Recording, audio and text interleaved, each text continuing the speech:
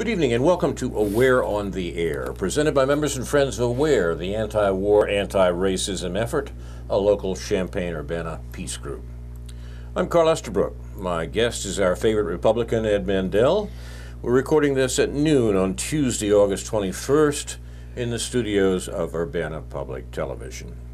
Our subject is the wars the U.S. government is waging around the world and the racism we display to those we're killing, in accord with the Latin proverb, proprium humanae ingeni est odisse cum laceris. It's human nature to hate those you have injured. While President Trump is talking peace to the leaders of Russia, North Korea, and even Iran, the U.S. is making war in Afghanistan, Iraq, Libya, Pakistan, Somalia, Syria, and Yemen, principally to control the flow of oil out of the Mideast and North Africa, which the U.S. uses as a weapon and against its economic rivals from Germany to China. Thousands of U.S. troops are killing people in these countries, although most Americans are barely aware of it. More than 250,000 U.S. troops are stationed in 1,000 U.S. military bases on foreign soil, most of them ringing Russia and China.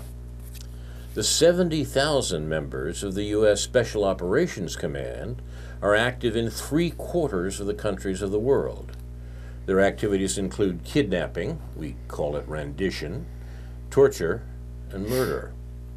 As the rest of the world recognizes, but Americans don't, they're nothing less than American death squads. The rest of the world recognizes that the U.S. today is what Martin Luther King called it long ago, the greatest purveyor of violence in the world today. An international criminal surpassing all others, but most Americans don't know that, protected as they are by government and media propaganda. What we do here at Aware on the Air is talk about the unmentionable, the U.S. government killing around the world, and encourage our fellow citizens to oppose it.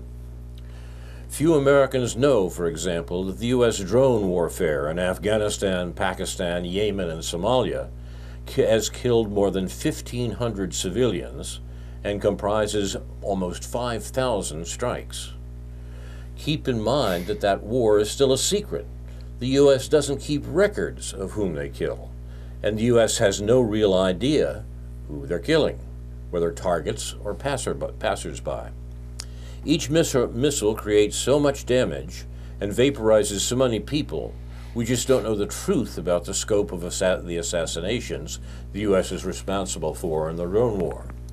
But we do know that this continues escalating across U.S. administrations, and the victims include Americans and children. All are killed extrajudicially. No charges, no evidence, no trial, and no chance for defense or rebuttal.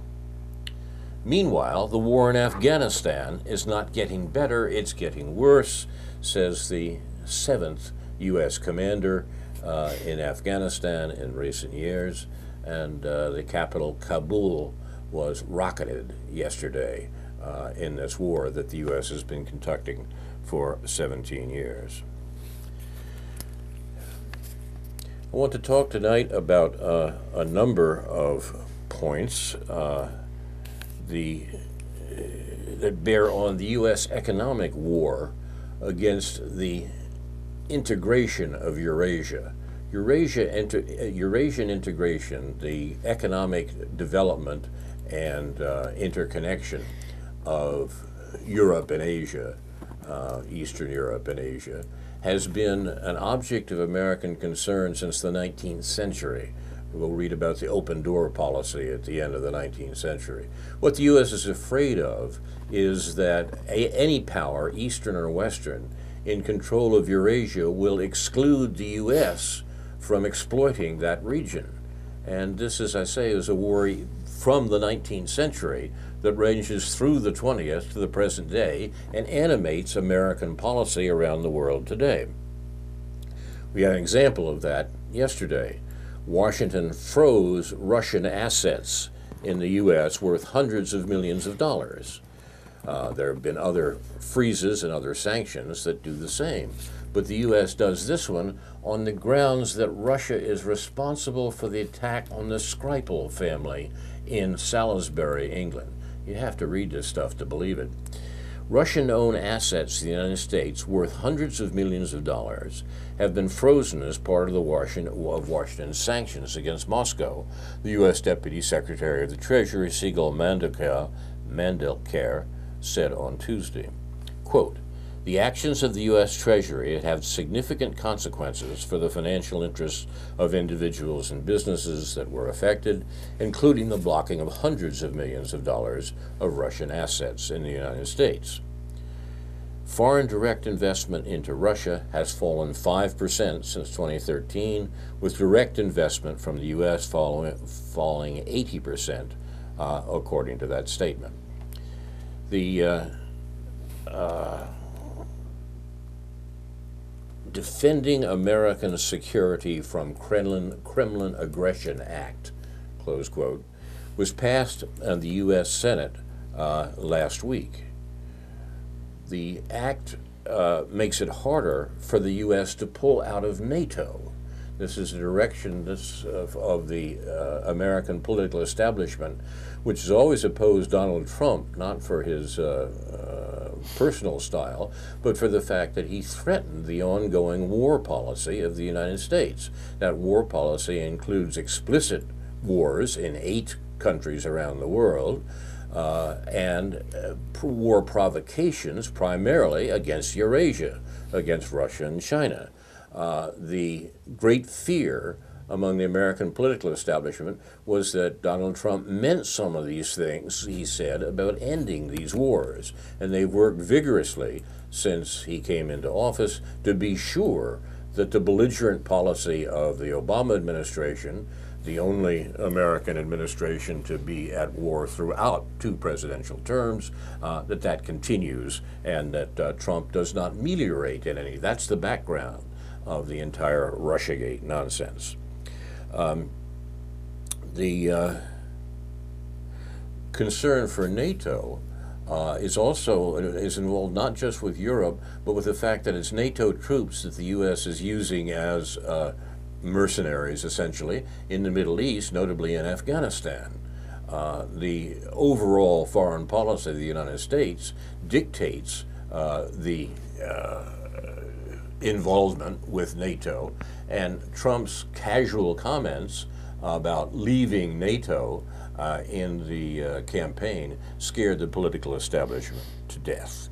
The new act that passed by the Senate this week sets a 2/3 requirement for a potential U.S. withdrawal from the North Atlantic Treaty Organization. In other words, if Trump tries to change the relationship with NATO, he needs a 2/3 majority in Congress to do it. This is outrageous and nonsense, but it's clear what the political directions are. The political establishment wants its war footing. It's the war party, which is made up not just of the Democrats, but a good number of Republicans as well, to say nothing of the, quote, intelligence community. The war party wants its war footing against Eurasia, and Trump threatens it. You're watching Aware on the Air. We have a good bit of business on the agenda today, and I am going to move from a worldwide crisis to a personal crisis. A personal crisis that happened some years ago. I'm talking about my midlife crisis. My midlife crisis occurred before most of you listening were born. So wow. I'm talking about history here. Are you expecting to live to 100? My midlife crisis occurred at age 40 when I was teaching at a university in Massachusetts and bemoaning the stale, flat, and profitless activities that I was carrying on during the day. And I was mentioning this to a playwright friend of mine who said, oh, I should call a friend of hers who was putting up a play across town in Boston, in a section of Boston called Charlestown, and perhaps they'd be interested in my participating. I said, I'd love to. I've always been interested in the theater. I've never acted, and I don't know anything about it. I can't do it. She says, oh, give them a try. They may use you. Well, in fact, they did use me because, as usual in provincial theater, there's a shortage of males of a certain age. Men over 25 are rare in provincial theater, And I was cast, untutored as I was, in a wonderful production of Friedrich Dürrenmatt's The Visit. And I'll look it up if you're interested or if you get a chance to see it. Good and important play from the 20th century. Out of that, I developed an interest in theater. For one reason, directors kept calling me because I was a male over 25 who might appear in their plays. And I got to do some wonderful things. I wasn't wonderful, the plays were wonderful. And I learned a great deal, in part by not being wonderful, learned what I should do in the theater. And it combined with an interest I had always had related to my academic work in Shakespeare. I was not a Shakespeare scholar, but I was interested enough in the events of his time, Shakespeare's time, that I found no difficulty in getting interested in Shakespeare and theater, a logical conjunction, and carrying that over to other historical questions. To end this part of the story, I became an Oxfordian, as it's called in the business. That refers to scholars who believe that the author of the Shakespeare poems and plays was not, in fact, the man from Stratford, William Shakespeare, but Edward de Vere, the 17th Earl of Oxford, and that Oxford was the background, in other words, of the author of those plays was quite different from what we've learned about the background of William Shakespeare of Stratford. That's important because it ranges into areas of politics and religion that are very much involved in the play. People often admire the extent to which the author of the plays is familiar with the politics and the theology of his day. How could a man educated in a grammar school in Stratford ever come to understand that? Well, it's an interesting question, a sidelight to what we're talking about today, because I want to mention a peculiar new book by one of the leading Shakespeare scholars in the country.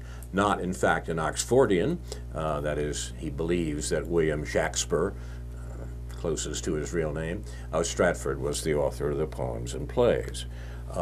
How, you cry, does this have anything to do with the things this program usually considers? I'll tell you. The hypocrisy and racism of American elites seems to have a depthless quality to it. The vast congeries of hysterical elitists hyperventilating over the phantom collusions of Donald Trump can now add a Shakespearean scholar to their sordid ranks. Trump has lately been limbed and slimed in a book by Stephen Greenblatt, eminent scholar of the Bard, Cogan University professor of the humanities at Harvard University, general editor of the Norton Anthology of English Literature and the Norton Shakespeare. The Harvard luminary uncloaks his bourgeois liberalism in a freshly minted historical analysis, a book called Tyrant, a sterling meditation on, you guessed it, tyrants in Shakespeare, of which there is no shortage. Think of Richard III, think of the questions of Coriolanus. The history plays in general often deal with questions of tyranny. A parenthesis here, Edward de Vere, who, as I say, probably wrote these things, was close to the throne, indeed had a claim on the English throne in the 16th century. But he was certainly bound up with those who reigned in Europe, notably Elizabeth I. The questions of tyranny were very important indeed in Shakespeare's time as contemporary political problems. What this wretched Harvard scholar Stephen Greenblatt has done is taken those concerns with tyrants of the 16th century and applied them to a new use. What mars the narrative in Greenblatt's tireless need to parallel the Bard's historically ravenous seekers of power with the Pagliacci figure of Donald Trump, the clownish figure of Donald Trump. Rather than focus, this is the Shakespeare scholar writing about the 16th century, but what he's actually writing about is Donald Trump. Rather than focus on comparing Trump to, say, Sir John Falstaff, Shakespeare's memorable fool from Henry IV. If you've never seen a production of Henry IV or seen Falstaff portrayed on stage, why, wait until I do it. Greenblatt gets serious. He leaves no page unturned in his overweening campaign to recast President Trump as a figure of terrible ambition rather than as a court jester and royal lineaments. Greenblatt's a smart man, but this is a book that sacrifices Shakespeare and the nuanced personal and political insights of his work to the pursuit of Trump. So the latest episode in Russiagate is a purblind Shakespearean scholar attack on Trump and the promotion of Russiagate using the 16th century poet who wrote the Shakespeare plays as his basis. Greenblatt certainly had no intention of using the book to impugn his own fellowship of noble elites, Harvard professors and others that he belongs to, but by summoning the comparison between the present and the Shakespearean past, he leaves the door ajar for reinterpretations of his premise. While Trump may share the same kind of narcissistic malevolence of Bolingbroke and Suffolk, two of Shakespeare's villains, and the state-wrecking policy of Macbeth is generally known, he is in a certain sense like the Duke of Gloucester, Humphrey of Lancaster, from the play Henry VI, Part II. Not at all in terms of Gloucester's unyielding rectitude, Gloucester's an honest man, but rather in his role as a sacrificial lamb in the contrivances of his elite rivals. A man that finds himself in the path of a powerful clan of intelligence agencies that are among the most vigorous and authoritarian pillars of the American ruling class. Inept in leadership, inexpert in policy, Trump is merely an obstacle to the perpetuation of the capitalist imperialism of the neoliberal model so expertly guided by Barack Obama. That's what the fight in Washington is about. Ranged against Gloucester in the play are, as Greenblatt points out, Suffolk, Beaufort, York, and King Henry's conniving and collaborating French Queen, Margaret, who suggests French interference in English affairs. Here's a representative passage when the avaricious faction hurl baseless accusations at Gloucester. Compare Trump.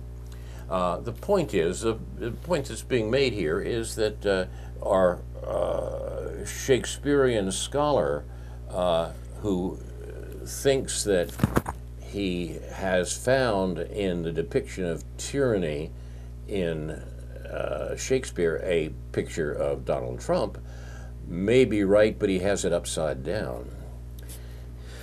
In the play in Henry VI, Gloucester is Lord Protector of the realm and is charged with crimes. We might see Gloucester as a parallel to Trump, and the king being, in fact, standing in for the American people here. York, a noble, says, "'Tis thought," speaking to Gloucester, "'tis thought, my lord, that you took bribes of France, and being protector stayed the soldiers' pay, by means whereof his highness hath lost France."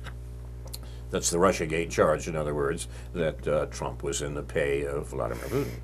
Gloucester, the Trump figure, says, "Is it but thought so? What are they that think it? I never robbed the soldiers of their pay, nor ever had one penny bribe from France. No, many a pound of my own proper store, because I would not tax the needy commons, have I dispersed to the garrisons, and never asked for restitution." The cardinal, number one of the nobles, says, "It serves you well, my lord, to say so much." Gloucester says, "I say no more than truth, so help me God." York, "In your protectorship you did devise strange tortures for offenders, never heard of, that England was defamed by tyranny." Gloucester, "Why, 'tis well known that whiles I was protector, pity was all the fault that was in me. For I should melt at an offender's tears, and lowly words were ransom for their fault. unless it were a bloody murderer or foul felonious thief that fleeced poor passengers. Passengers in 16th century English means travelers. I never gave them condign punishment. I never gave them what they deserved. Murder indeed, that bloody sin I tortured above the felon, or what trespass else? Suffolk. My lord, these faults are easy, quickly answered, but mightier crimes are laid unto your charge, where you cannot easily purge yourself. I do arrest you in his highness' name, in the name of the king, in the name of the people, and here commit you to my lord cardinal, keep until your further time of trial. King Henry. My lord of Gloucester, 'tis my special hope that you will clear yourself from all suspense. My conscience tells me you are innocent. As I say, to keep the parallel going, it limps some, you have to see the king there as speaking for the American people. Here is a predatory clutch in the scene we've just heard, a predatory clutch of power seekers attacking an unpopular Lord Protector with uncorroborated accusations. They are under a spell of confirmation bias whenever he attempts to argue his innocence. They attribute every assertion of blamelessness to his evil cunning. They leverage baseless innuendo to make charges of tyranny. They use their manufactured indictments to handcuff his power, literally. Greenblatt, the scholar who writes this book, also notes the reason why the little power-mad, self-righteous clique choose murder over a proper trial for treason. Quote, they know the charges they have brought against him are false, and since they fear that the king's ardent support will make it difficult to engineer a conviction in the absence of real evidence, Greenland also points out that they profess to be concerned for the good of the state. Note that while they embrace noble intent for themselves, they deny Gloucester's attempt to claim the same. Could this be any more reflective of today's Russiagate hysteria? Not capable of bringing real proof in an American court of law, corrupt as it is, Robert Mueller's special counsel cleverly, or perhaps transparently, choose to indict Russians who will never see the inside of a North American courtroom, as well as a handful of Trumpian associates who he is able to convict for crimes uncovered in his borderless troll through Trump's nefarious real estate backrooms, but which have nothing to do with the so-called collusion suspicion for which Mueller has been engaged. Mueller has already proven his fealty to the deep state with his pathetic lies about Iraqi weapons of mass destruction. Few people forget Mueller's background and how he ended up in the position that he's in. He promoted the great crime, the greatest crime so far of the century, the American invasion of Iraq. Add to this his lantern-jawed image of probity and gravitas, and he fits the role. Shakespeare could have wielded him well in a production of Henry VI. Not only this, but like the anti-Gloucester posse, the Democrats make a great theater out of exhibiting their all-consuming desire to, quote, protect our democracy, close quote, a phrase that economically conveys two falsehoods in 3 words. Protect our democracy, the 2 falsehoods being A, that's a democracy, and B, that they're protecting it. It deserves a prime-time place in any definition of two-faced in Webster's or in the enumerated faults of neoliberal Democrats. Likewise, the Harvard scholar again notes an actual plot against Queen Elizabeth's favorite, Sir Walter Raleigh, and possibly the Queen herself, organized by the Earl of Essex. This is in the 1590s. Essex plot partners actually commissioned a performance of Richard II, the Shakespeare play, about a king overthrown just prior to the launch of their own conspiracy, which failed miserably. But what were the conspirators doing? Seeding an idea in the mind of the London public, a historical form of Christopher Nolan's Inception. You may have seen Nolan's movie from almost 10 years ago, I think, about putting ideas in people's minds, in people's subconscious, when high-tech perception management was used to guide action. It's a little far-fetched, but the notion is that using the popular stage, which was popular in Shakespeare's time, to promote political ideas doesn't wait on the high-tech notions available in the movie Inception. The play happily conjures the idea of a salutary coup d'etat, a restorative tonic for the state. The play presents how important it is occasionally to overthrow the government and add a moral government, exactly what the Russiagate people say they're doing. You have to at least admire the gall of Essex co-conspirators in the 16th century to stage a play that so obviously prefigures their treason. Yet today, what have the Democrats and the intelligence agencies and their slavish media newsrooms and op-ed departments been doing unceasingly since even before the election? Casting the sexist and racist character of the president in the starkest relief possible, then adding in the poison of treason to a cocktail of contempt, a trifecta of indictments that they believe will surely produce the constitutional coup they hope for. Why? Not because they give a damn about democracy, since we don't live in one and have long since abandoned the practice, if not the pretense of democracy, for plutocracy. No, the Democrats want Trump out because, still smiting from the embarrassment of their world historical loss to the buffoon they handpicked for an opponent, they're desperate to regain power. The effort is led by members of Congress Nancy Pelosi, Adam Schiff, Dianne Feinstein, Elijah Cummings, Gerald Nadler, and others. They've cleverly aligned themselves outright with the intelligence and military community because they know the latter is likewise desperate to maintain the trajectory of American hegemony that's been in place since the end of World War II.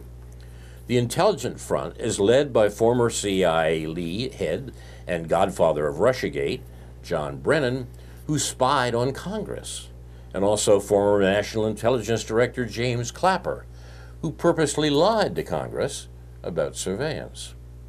Special Counsel Robert Mueller and his ravenous gang of legal muckrakers lead the formal attempt to legitimate the fatuities of Russiagate.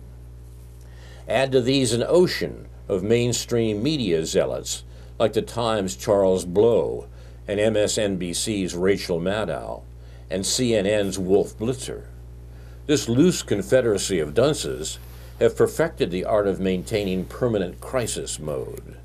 This is precisely the same kind of vigilance with which the neoconservatives and its supplicant press corps maintained a perpetual state of alarm before George Bush doubled Bill Clinton's record for the slaughter of Iraqis. Bush killed more than 1 million Iraqis. Bill Clinton probably only about 500,000.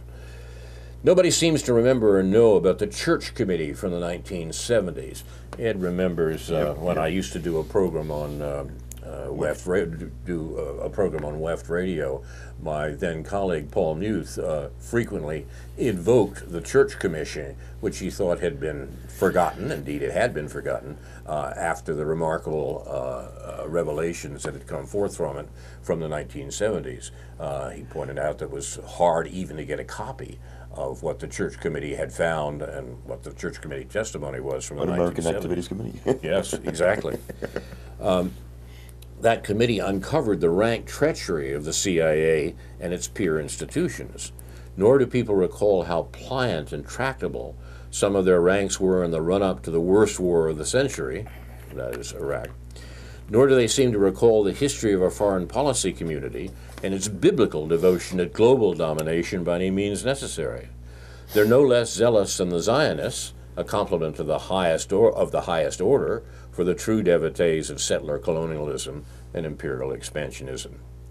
You can follow the line of imperial thought from the buttoned-up imperialist realist George Kennan and Dean Acheson in the years after the Second World War, and John Foster Dulles in the Eisenhower years, to the smug savagery of Henry Kissinger, then to the fell designs of McKinter acolyte Zbigniew Brzezinski. That's a reference we've mentioned here before, but don't have time for today. And all the way, I meant McKinder, and all the way through to the Paul Wolfowitz and Richard Pearl Project for a New American Century, then on to the empowered manias of Dick Cheney and Donald Rumsfeld, and straight through to the slightly more muted personas of Richard Gates and Ashton Carter, and finally on to the unhinged ravings of John Bolton. The Democrats now lionize these people, most of them Republicans. That's the real division in American foreign policy. The neoconservative trend, which goes back, in fact, to the Second World War, and its critics few and far between. Shakespeare at least understood the vile character of politicians well, and unflinchingly demonstrated it in his work. From King Lear, Lear says to his compatriot who's been blinded by the opposition, "Get thee glass eyes, and like a scurvy politician seem to see the things thou dost not." And it's seeing things that they do not see that characterize, certainly, the Russiagate affair. This is precisely where so many liberals of the kind who worship Barack Obama, like some once worshipped Elvis, slip into a facile naivete. They continue to overtly trust discredited institutions that need shuttering far more than any Republican charlatan in the White House needs impeachment. Democrats trust the intelligence agencies they've conspired with to regain power and work to hinder any efforts at peace the president makes in the meantime. This from a community that railed at Republican obstructionism and professes a commitment to peace and foreign policy. That is the historic Democratic position. Perhaps the only three decent decisions of Donald Trump since November 2016 have been: 1, meeting Kim Jong-un, a step dutifully ignored by all other administrations since the Korean War ended, and calling off the threatening and chest-thumping military drills that have helped reinforce a paranoid government in Pyongyang. In an emblematic instance of mainstream media coverage, the Washington Post, with its laughable masthead line, "Democracy dies in darkness," breathlessly reported on stunned U.S. officials who fretted like brittle octogenarian grandmothers about meeting with such a duplicitous rogue nation. Naturally, quote, U.S. officials caution that we ought not to trust the DPRK after their littered past of broken promises. Of course, the Washington Post forgets to note Washington's own record of shifty deceits and dissembling guile, much like the New York Times did this week when it professed feigned concern over slaughtered children in Yemen, without once mentioning the U.S. role in facilitating that war. 2. Efforts to warm relations with Moscow after the Obama administration rebooted the Cold War, when the security state realized that fear-mongering about Islamic terrorism was wearing thin on Western publics. The subsequent reorientation of American power against established powers, rather than terrorist cliques, flies in the face of Trump's attempts to form positive alliances with Vladimir Putin over Syria, to bring Russia back into the G7, and to end the theatrics over alleged Russian government efforts to subvert the fake democratic process in the U.S. His sideline meetings with Putin in Vietnam, behaving like a young teen trying to escape his parents' watchful eye for 60 seconds, the parents being the intelligence community and the press, and their summit in Helsinki, perhaps the need for a formal summit was triggered by the intense efforts to keep these two leaders apart, efforts by the American political establishment. 3.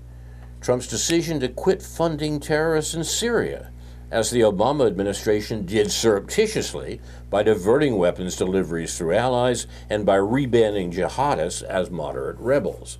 The Obama administration supported the vicious war in Syria throughout with terrorist jihadists from Saudi Arabia and Qatar. The threat to end this shameful war by Trump outrages the American political establishment and leads to the intense pressure on the Trump administration to continue the warlike actions of the Obama administration. Democratic obstructionism in the form of Russiagate has foiled attempts to move forward on all three fronts, belying their professed distaste for both war-making and partisanship. It's been said that crowds of 90,000 only show up when an event is tribal, a thing sufficient to require witness. The nature of this witness is steeped in violence. The collective wish is to witness violence and to become by osmosis a part of the instrument of violence. This is what we're witnessing. Tribal warfare inside the ruling class, happily joined by the wage serfs of each tribe. We Westerners affect a cosmopolitan liberalism that claims to have evolved beyond tribalism and sectarianism.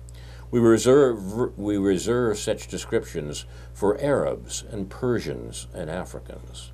We have happily matured into partisanship and obstructionism and narrow-mindedness, but never anything akin to the barbarism of tribalism.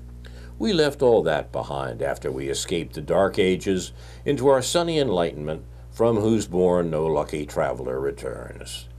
Yes, the scientific breakthroughs of the age were an unrivaled boon, as were the reason-based rebellion against divine right. But plenty of our pre-Enlightenment past remains. But really our politics are just a variation on the theme of tribalism, our version dressed up in the lineaments of decorum and altruism. Like everybody else, and unlike tribal conflicts, our tribal battles are over a necessary slaughter that has been happily offshored to the happy relief of sightless Americans. It's pointless to join the tribe you're nominally associated with between the Democrats and Republicans. The largest voting tribe in the country is actually independents, a more loosely bound amalgam of the mob, as Greenblatt, the Shakespearean scholar, puts it. That's the real problem, the worry that the mob will get the wrong idea. It is better by half to stand aside of the titanic power struggles at the top of the social hierarchy than to lend one's sniveling shout to the tsunami of self-righteousness already crashing down on us. Stand aside rather than sit astride. The professional classes have claimed that spot in any case. Far better to look at the history of American capitalism and its highest stage imperialism, assess its motives, and call the present Defense of Democracy campaign for what it truly is, a slow-motion constitutional coup and a rapid-fire perception management masterclass. Our own founding father and slave owner, the author of America, Thomas Jefferson, wrote this, quote, "The most effectual engines for pacifying a nation are the public papers.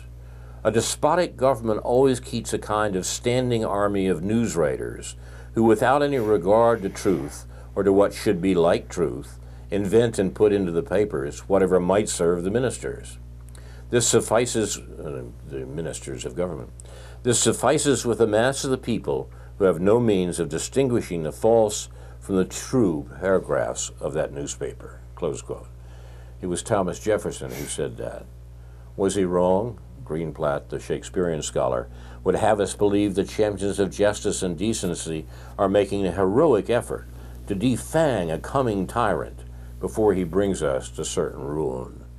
Please, even Falstaff knew better than that.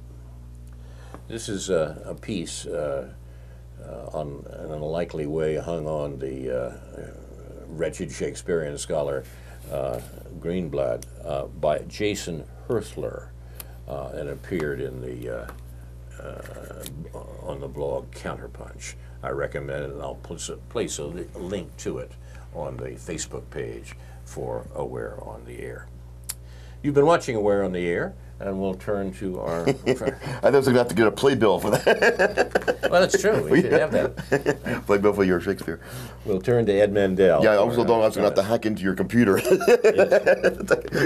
Like that. Oh, yeah, so I was going to... I'm sorry, I didn't mean the abrupt charging in here.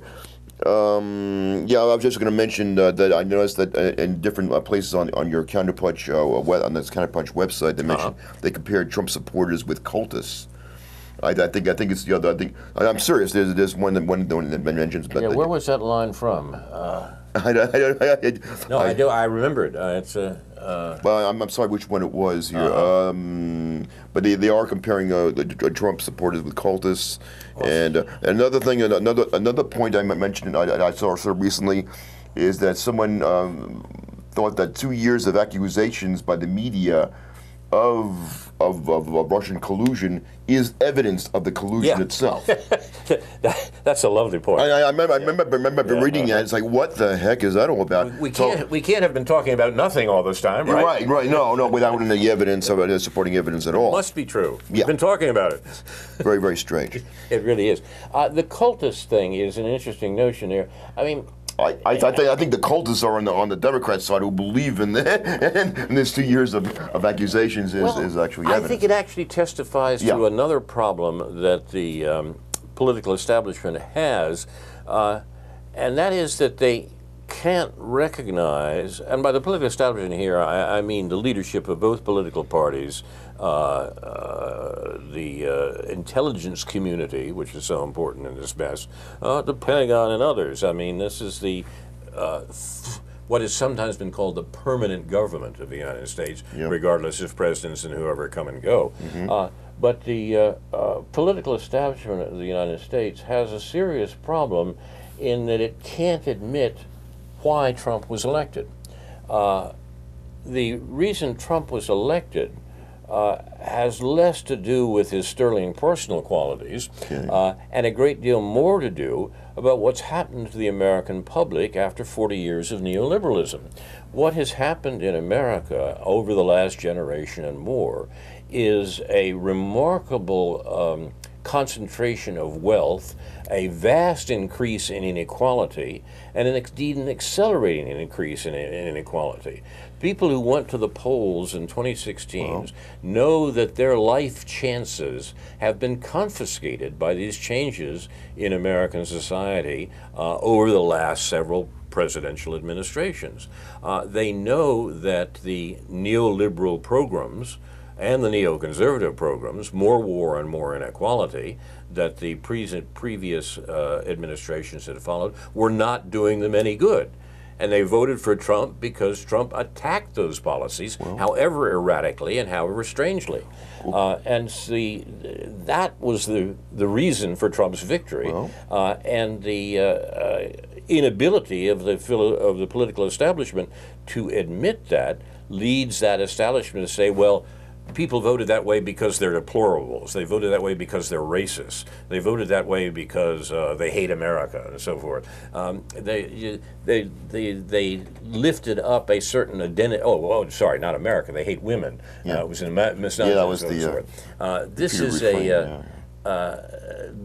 this is the line the political establishment in America has taken to explain Trump's election, because it can't admit the real reason for Trump's election, which doesn't involve praise of Trump, but it does involve an account of what's happened in America over the last generation. Well, Carl, I voted back in 1992. I voted for another crazy businessman, Ross Perot. And so for me, it was a short leap to go from Ross Perot to another crazy businessman named Donald Trump. And for me, there was no problem doing that. And I had already rejected the Clintons back in '92. So so the thing that you were was an early non-adopter, huh? Right? No. I saw through them almost immediately when they appeared on the stage. It's like, okay, well, and that's the reason why I voted for Ross Perot. And I wasn't ready to vote for Bush. You know, at that time I was Bush Senior. And so I voted for Ross Perot, and so when I hear all the analysis of the election, of the 2016 election, I don't understand, because I mean it's almost as if I didn't vote for Hillary Clinton because she's a woman. Had nothing to do with that. Well, had nothing to. I have no problems with women. I have the thing. A lot of Republicans would have been around the block if they had seen someone like Margaret Thatcher. I don't know. Obviously. I mean, if some version of Margaret Thatcher had run for president, they would have no problems with that. Obviously, you have issues with her, I'm sure. But I'm just offering out an example of someone that Republicans would have supported without knowing that problem. But I'm saying, as far as the election is concerned. Yeah, my voting for Donald Trump, from my perspective, it wasn't as much he was rich, because anybody who was going to run for president had to be rich in order to afford the campaign. But as far as a rich person, he's actually an outsider within that community. I believe he's actually. I believe. I think I've read articles where that suggest that he's an outsider within that community of wealthy people, whatever, if you will. That's an interesting point. I mean, I think some of it, it's a less important reason for Trump's ostracism by the political establishment. The important reason, I think, is the one I suggested a moment ago. But the less important reason is the fact that, and the one that the political establishment fixes upon in a way, in order not to admit the real reason, is that Trump isn't PLU. He's not people like us. He doesn't come from that set. It's a little difficult to talk about this in both class and status terms, but the fact of the matter is that whereas Barack Obama spent his life becoming PLU, people like us, not just by going to Harvard Law School and following the path of a quote liberal close quote political figure in Chicago, it was a matter of sort of style and finally political agreement that led Obama to become acceptable to the political establishment, what I mean by PLU. Trump, for various reasons, including his crassness and his inability to ingratiate himself, as Obama did, is not PLU. I believe he did connect with his audience. I mean, through that TV show, The Apprentice, if you will, which made the media perceive him as a clown. I mean, or as a carnival barker, if you will. But I think he did connect with his audience, if you will, and I mean through media like that. Be careful here. I'm talking about two different audiences. I'm talking about the political establishment on the one hand and the majority on the other hand. You're right. I'm sorry. A distinction that comes to be called populism these days. Right. But I think that the point, I think you're precisely right, that what Trump did is make himself acceptable, indeed appreciated by the populace, by the majority, by that group. Whereas through Nielsen ratings, if you will. what has been called for a century the political class, sort of about 20% of the population who've been to a good college. Right. That group, Obama ingratiated himself with easily, Absolutely. and Trump never could. Right, I agree. What else is on your list? Well, I was going to mention that we were coming on an anniversary of the 9/11, 2001 fiasco back in, if you will. I mean, I consider it a fiasco more than an insurance scam. This is what happened at the September 11, 2001. I guess I consider it an insurance scam.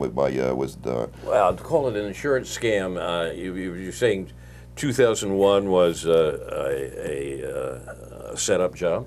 Yes, it was an inside job, but also was the insurance scam by I forget the fellow's name who owned the buildings. Yeah, I know. He bought the buildings a couple months before the event, and then immediately bought insurance, and then immediately they were destroyed exactly as he wanted. Yeah. He made an enormous profit, and because apparently the Twin Towers were a liability, and asbestos-wise, and apparently I don't think this is true. I mean, I don't think that 9/11 was set up, but there is at least a germ of truth in it, in that the collapse of the Twin Towers is based on the fact they had been built where they were precisely to escape regulations that would have precluded their collapse. Yeah, well. That they were, as you say, to some extent, an insurance scam, or if not an insurance scam, at least a business scam, an attempt to try to make money on this part of Manhattan by breaking the rules on the sort of safety the building should have. Now, that doesn't, I think, preclude the attack organized by apparently It was terrorist groups on it. I don't think it was a put-up job. There was no, but it's certainly possible. The fact of the matter is that the thing to realize about it, I think, for contemporary politics, is less the crimes of businessmen, but to realize that the attack, assuming it was indeed carried out by foreigners, mostly from Saudi Arabia, was a response to what the U.S. had done in the region. 9/11 was a counterattack, a great crime, a horrible attack, a terrible thing, but understandable in terms of the context of the motivations of the people who carried it out. Now, that assumes that you're wrong, and that it wasn't a put-up job. I believe it was Operation Northwood's an effort, and part of the previous operation, and it was created to justify a war on terrorism, a eventual war on terrorism, which was a great boon for the military-industrial complex. But so Larry Silverstein, the owner of the building, he got got paid off, and where the war, with the Department of Defense, they got paid off, and all the other, and then there you go. So it was a very profitable situation. As I say, the discussions like this yield evidence. The truth of the matter is not pellucid, although, as I say, I think it's not the case that it was that sort of set-up job. We remember, I mean, the argument that this was the new Pearl Harbor and so forth, designed to encourage Americans to carry on a foreign war. Remember, the war on Iraq, which killed 1 million people in Iraq, was not predicated on 9/11. Although the Bush administration tried to say that Saddam Hussein was involved with 9/11. It was fudged, It was not true. I mean, the government of Iraq had nothing to do with 9/11 under either of our descriptions. They didn't have anything to do with it under your description. And they didn't have anything to do under the description that seems to me more reasonable. I recommend for anybody who's interested in the question, they might look at the best-selling book about 9/11 in the years immediately following it, and that was written by, of all people, Noam Chomsky. Noam Chomsky, a little book, 9/11, puts it in some context. But my point here is that the warfare economy that you quite rightly excoriate in the U.S. Did not depend on 9/11.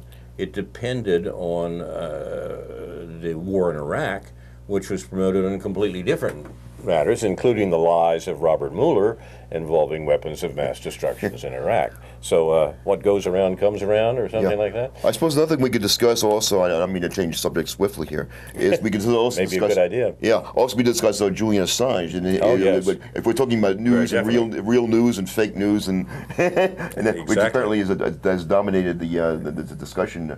It's almost as if fake news was created by Donald Trump, which is not true. I mean, fake news has been around forever. And it's been around for a long time. So when you have someone like Julian Assange who prints things with evidence and with supporting evidence and proof and suddenly he's excoriated as some sort of a treasonous person who needs to be brought to trial. It's like, wow.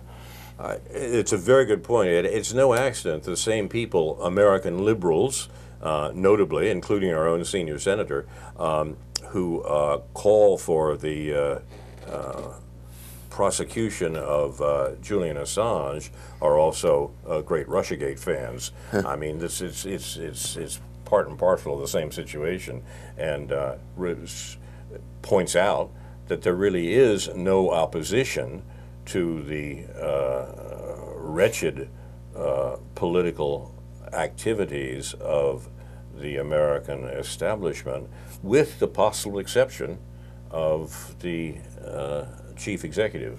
That's really quite remarkable. That's a situation I think has not existed in American history. At least I can't think of any other obvious examples of that, and quite so stark terms. I will note that there are some people on the left who have seen the quality of a Julian Assange, but they are very rare.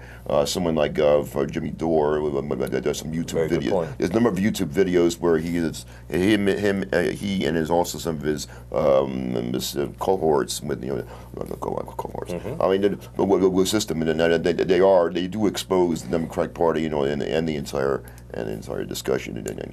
That's a very good point. That's dominated the media for the last 2 years, which is made it's just extraordinary.